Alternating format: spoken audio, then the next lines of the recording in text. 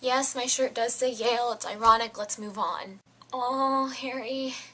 I'm so sorry. I'm sorry. I'm sorry. I'm sorry. I'm sorry. That looked like excrement.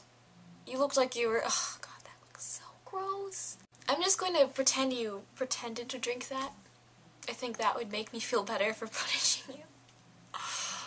Oh, well, I guess now you're like 12 years old or something. It's added some more years onto your life, so that's kind of good. Then again, it's worn off by now. I'd just like to state that I have not written any disgusting fanfictions like the ones Ron reads, so if he ever says that I have written anything at all fanfiction related, I haven't. Actually, that's a lie, I have. But I haven't written anything like anything Ron would ever read. I need you to understand this. I did these really crap paintings for my parents and my grandma for Christmas, and they're really awful. And I wish I'd just asked Ron to paint something and then given it to them and acted like I did it. That would have been so much easier. I watched the first Harry Potter movie and I had emotions.